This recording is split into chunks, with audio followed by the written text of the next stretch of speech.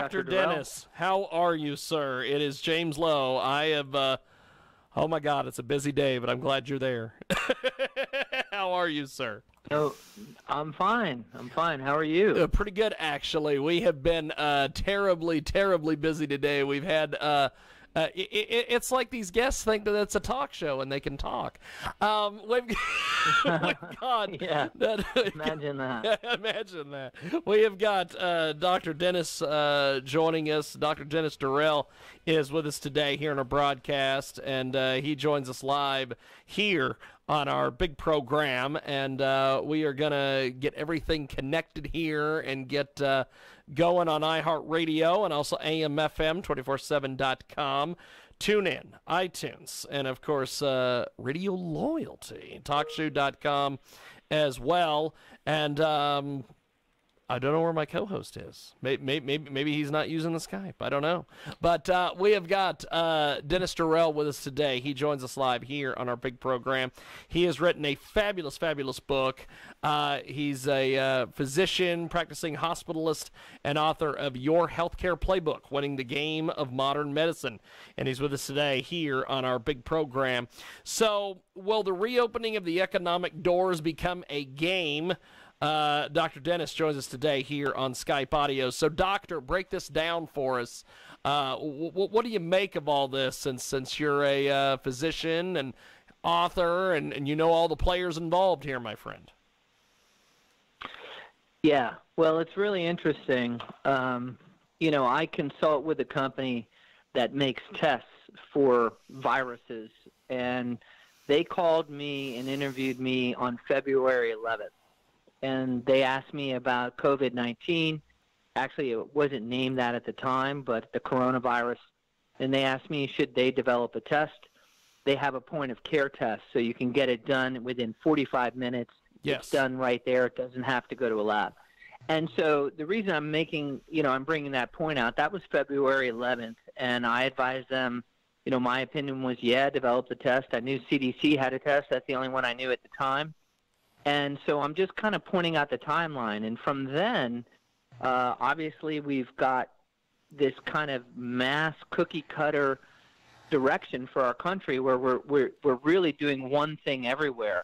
And my take on this is that it'd be like having a storm, hit the Northeast and the Pacific Northwest, and then everywhere in the United States we were somehow closing schools just because the storm was hitting there. And so just like weather hits different areas, that's really what this virus is going to do. It's going to hit different parts of the country at different times. And I think we need to be smart about it. But I think one response for the entire U.S. is not the right way to go. We have got a great guest with us today. Dr. Dennis Deruelle is with us. He's a physician. He's a coronavirus analyst, and he is also the author of Your Healthcare Playbook, Winning the Game of Modern Medicine. And President Trump sparked speculation about his relationship with the country's top disease expert Sunday night after he retweeted a post that called for the doctor's job, which is classic Trump. Trump used statements Dr. Anthony Fauci made in February as evidence that a recent New York Times report that said he was slow to act on the coronavirus outbreak and called it quote-unquote fake news. So Dr. Dennis, this Fauci character, I hear all sorts of things about him. I hear the fact that he's been involved in medicine and the government forever. I've heard that during the AIDS epidemic, he kind of botched that in the 80s. I've also heard various stories about how he's kind of a bundler. So what do you make of this Fauci character? You're a medical expert. Yeah, and I did extra training in infectious disease and during my residency, and I did what was the equivalent of 1 year fellowship. And at that time, I was treating HIV patients, and this would have been in the early 90s. I mean, Tony Fauci, he's written really the Bible on HIV and also on vaccines. He's kind of a guru in our field, and so I don't have anything bad to say about him as a physician, as a scientist. But, now I think when you start to get into predicting the geopolitical and the socioeconomic impact and how you unwind that, I think that he's not in his right space, and he's going to, I think he can. Let me put it this way: I trust him for the science, but not necessarily on how to unwind this, this situation in the U.S. We have got Dr. Dennis Deruelle with us today. He is fantastic. And so John has joined us back on Skype here. Do you have any questions for the doctor there, John? I was just trying to find him here online, but what do you think is the most common transmission? Is it person to person? Is it airborne? I mean, everybody's had like 14 different ways that this is transmitted. What do you think is the most common, or in your educated opinion?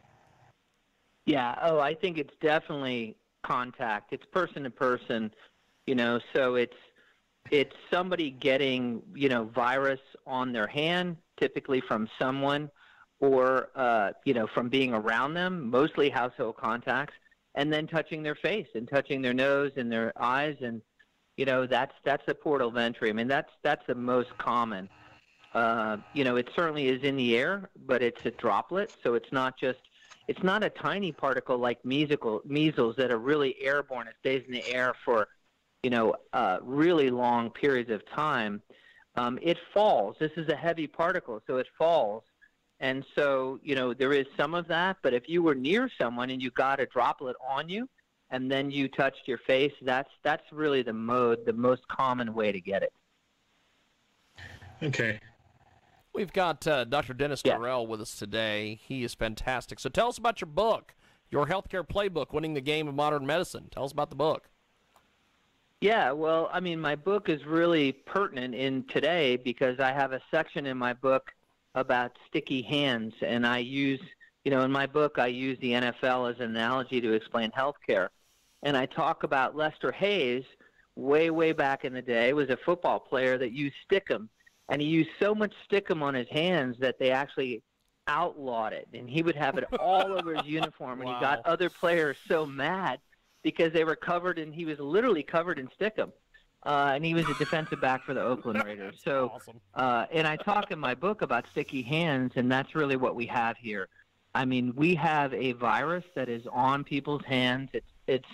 And they're not washing their hands. They're not cleansing their hands. And that's really how a lot of it is getting spread. Dr. Dennis Deruelle with us today. He joins us live here in our broadcast. And, Doctor, I appreciate you joining us today, chatting us up about this book and talking to us about this COVID-19 situation. I really enjoyed the conversation, my friend.